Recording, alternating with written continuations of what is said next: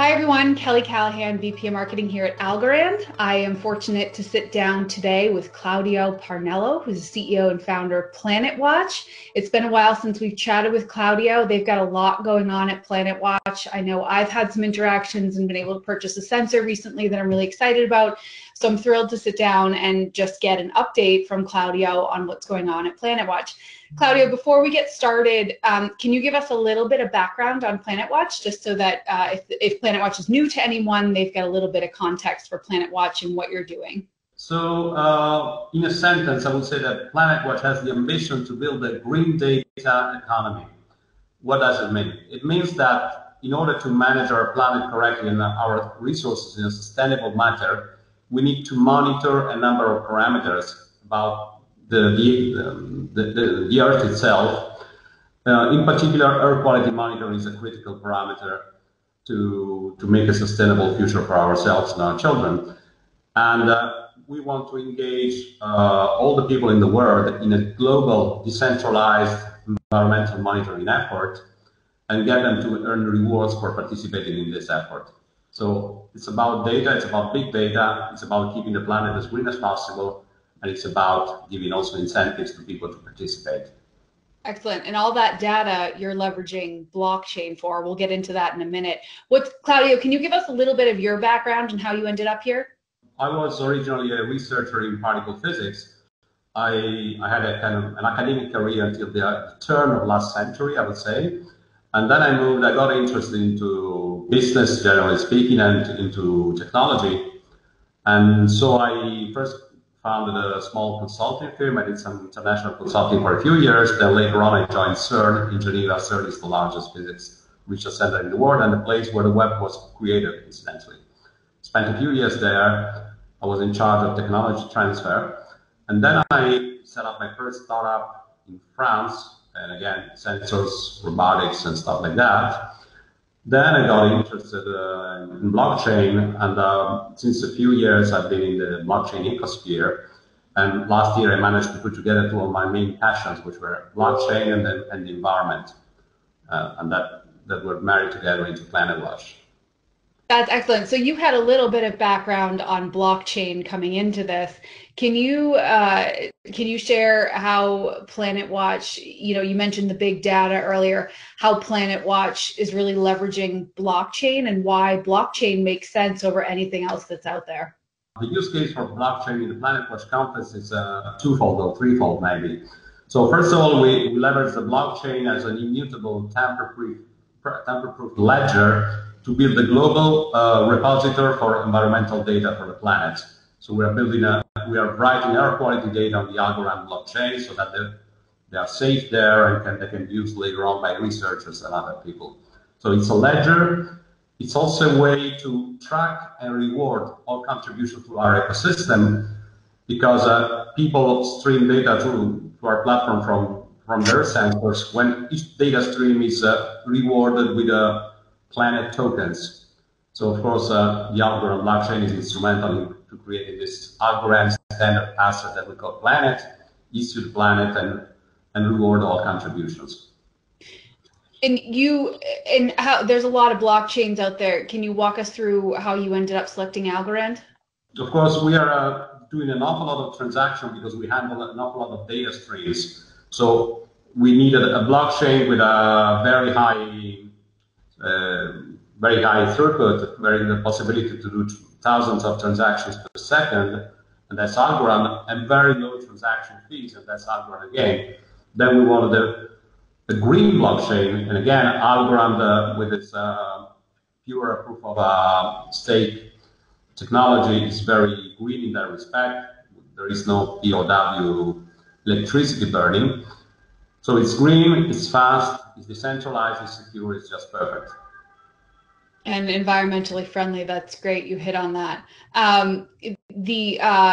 You've recently gotten a lot of sensors out there in the world. Can you share anything in terms of adoption to date with the sensors and what sort of data you're seeing and who's accessing it?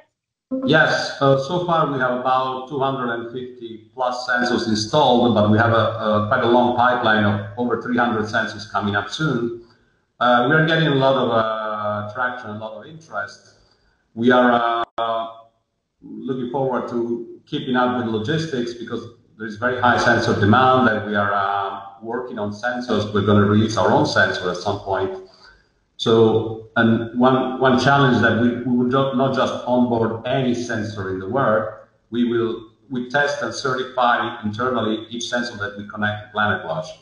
So we have some quality standards, and we try to arbitrate between keeping the quality standards and keeping the process seamless and getting all the people on board. And do you are you working with? Do you know who's accessing the data that's on the blockchain that's streaming and coming in right now so far? Do you have any data on that? So far, we have quite a bit of traffic on the website. It's consumer worldwide so far.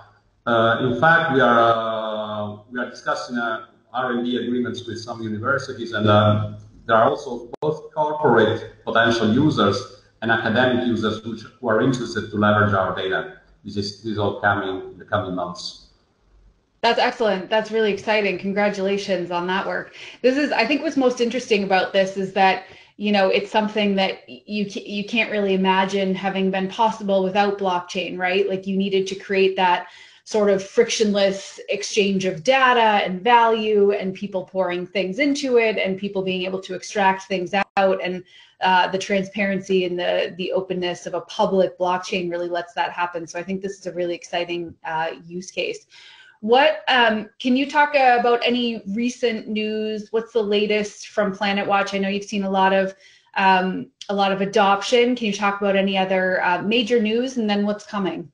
Yes, I can say something. I will not say the whole story. It's a bit too early. So we have two big pieces of news coming up. One is a partnership with a major US company, which will help us speed up adoption in Europe to begin with, and then in other regions of the world, including the US.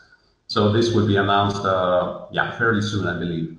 The second highlight that I want to talk about is that we introduced crypto payments on our online e-commerce, and it was great to leverage synergies with other partners in the Algorand ecosystem, BloomyPay for the payment engine, Monerium, and Algorand itself. So at this point, people can buy our sensor with cryptos, and they can leverage the algo itself, stable coins on the Algorand blockchain, the euro on the Algorand blockchain, and soon that would include also our own token, obviously, Planet.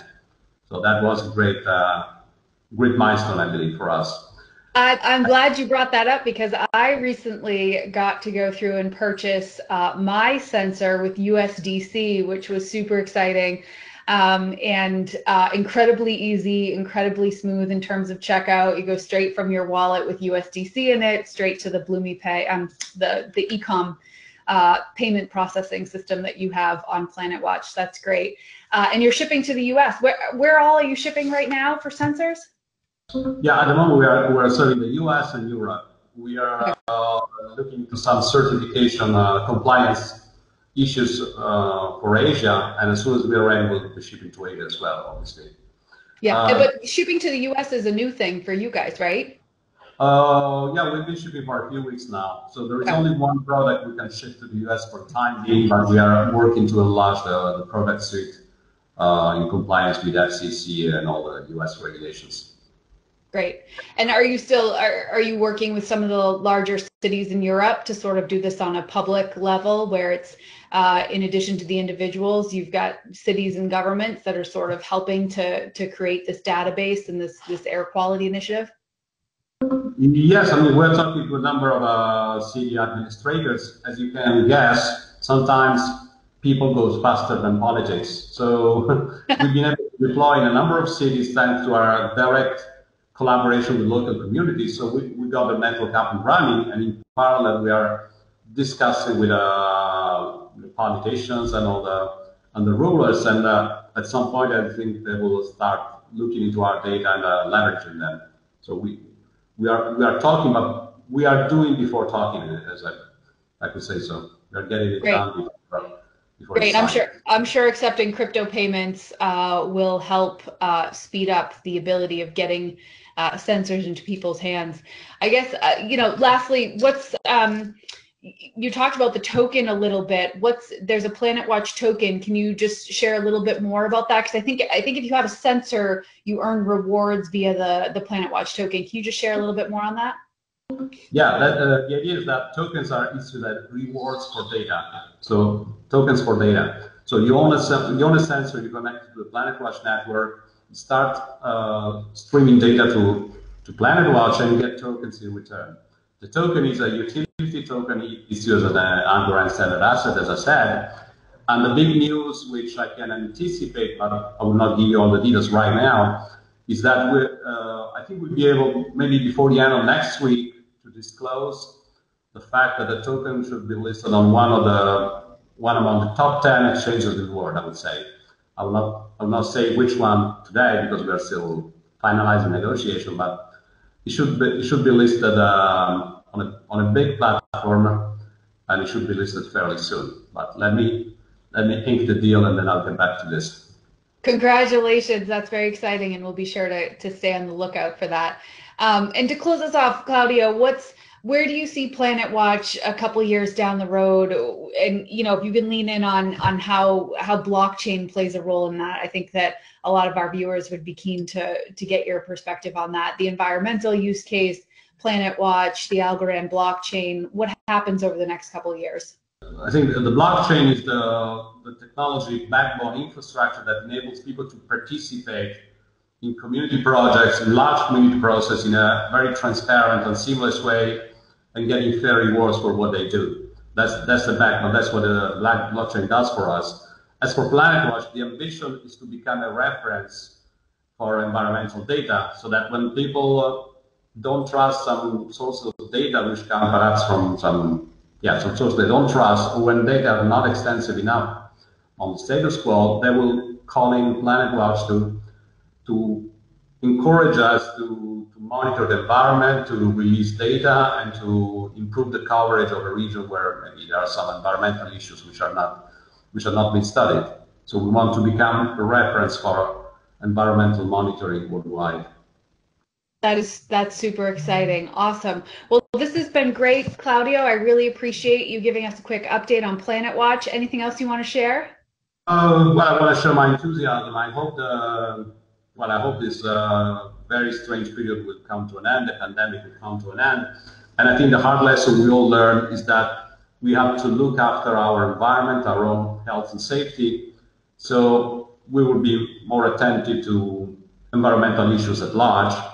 And I think PlanetWatch makes sense at this point, even more than before, perhaps. Agreed. I think that's very insightful, and we will keep an eye out for all your big announcements. Thank you so much, Claudio. Talk soon.